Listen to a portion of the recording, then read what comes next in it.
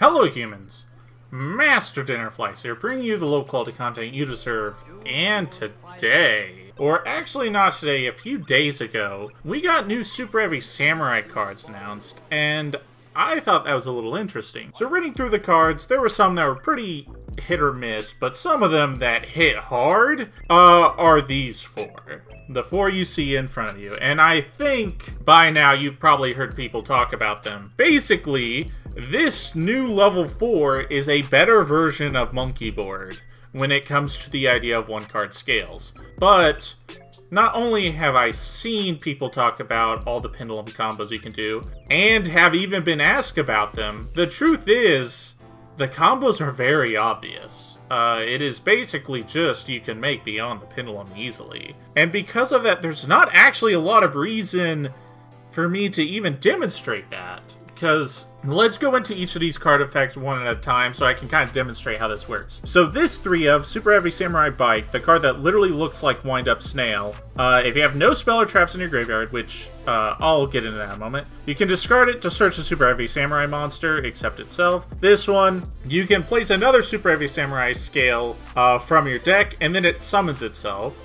This one is one of the souls, which means it has the ability to equip from your hand or field to a Superheavy Samurai. And this one's effect can treat the equipped as a tuner, and then it can also summon itself. And then finally, this one, while you have a Superheavy Samurai monster, you can search any Superheavy Samurai soul, my bad. Now, all those effects I mentioned, outside of this turning one into a tuner, all of these effects require you to have no spell and traps in your graveyard. Now that sounds like a big restriction, but they're starters.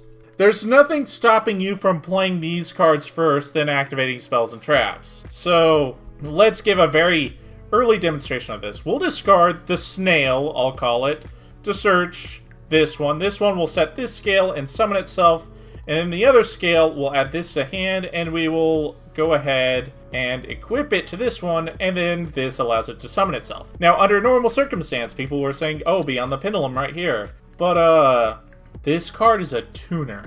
Of all the reasons this card could be broken, it's a tuner. And we're not even done discussing the broken part about it being a tuner, because we're discussing beyond the pendulum and all the pendulum combos. The final effect on this card says if this card is used as a synchro material and added to the extra deck face up, you can place it in your pendulum zone. Excuse me? That's ridiculous. Let's go ahead and synchro summon. Shall we? Let's make a Karakuri Steel Shogun. Listen, we're summoning more samurais whether you like it or not. Just this is a different type of samurai. So Chainlink 1 will be Burrito, and Chainlink 2 will be the scale, which allows it to place it in the pendulum zone.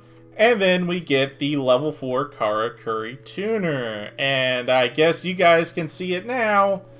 The other secret card I had set for this quick combo is Machina Deployment.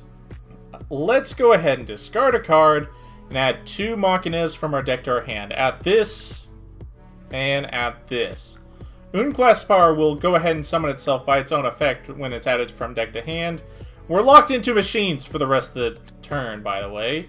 But I made this entire combo knowing damn well that's fine. So, Unclass Power will go ahead and we will dump Fortress. And then we will synchro this machine and this level 4 machine tuner into another Burrito. And this Burrito will go ahead and summon out this one. Now, theoretically, you could just keep the chain going, but I didn't want to play too many of these.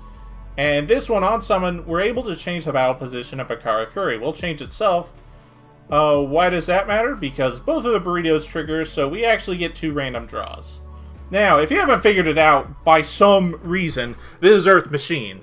So, from now on, the rest of the combos I want to demonstrate, which, to be fair, even started before this. The way Earth Machine works is it's a very strange combo deck. And it itself does a very linear, strange combo, but it drastically changes each time you draw a piece of the combo in a specific sequence. So because of that, the 2 random cards in your hand plus the 2 random draws can have drastic changes to what your inboard is going to look like and what your combo is going to look like. But for this demonstration, I wanted to make this as simple as possible to understand. So keep that in mind.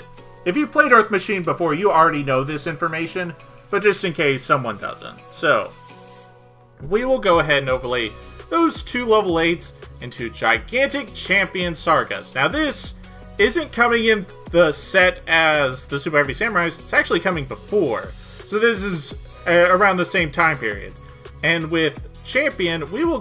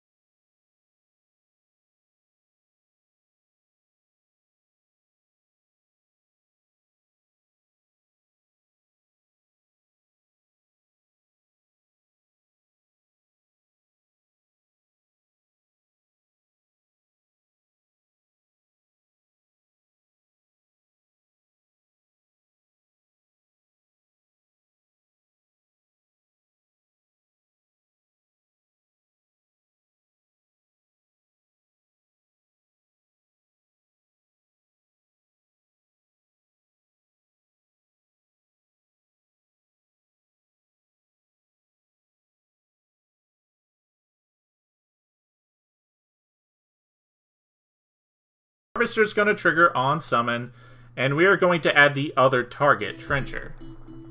We can go ahead and do a few things here. It'll be a toss-up of what you want to do.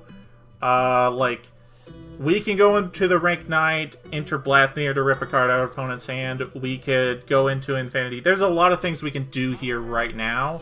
So let's give a simple demonstration. We will toss this to summon Fortress. And we will activate Harvester, turn Fortress and itself into level 9s, and we'll make Enter Blathnir, detach the Fortress, of course, and then there we go. We rip a card out of our opponent's hand. Now, one thing I will say about this, which I guess makes this so incredibly funny, is like, we're locked into machines, but you notice how I didn't search Brutal Dozer?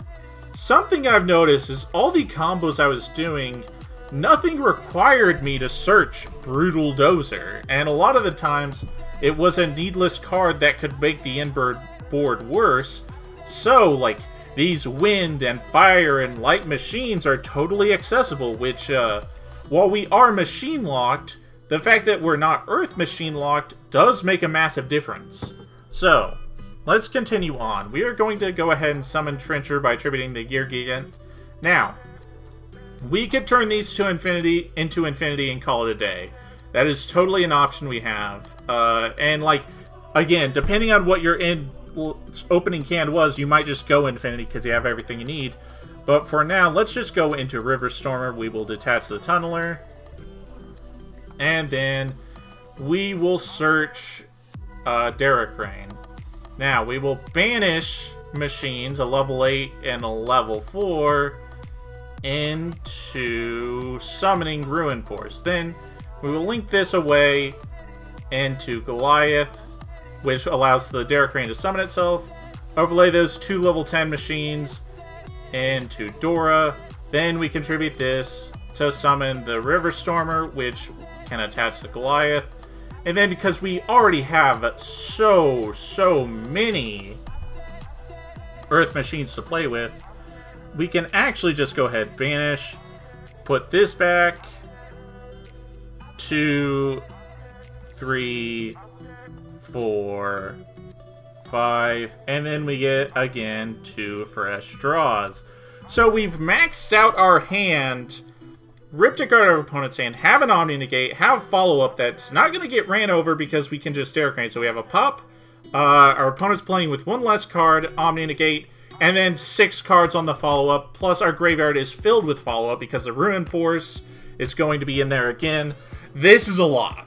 This is actually a very impressive combo, and like I said, because it's Earth Machines, your end board depends on the pieces you draw throughout the combo.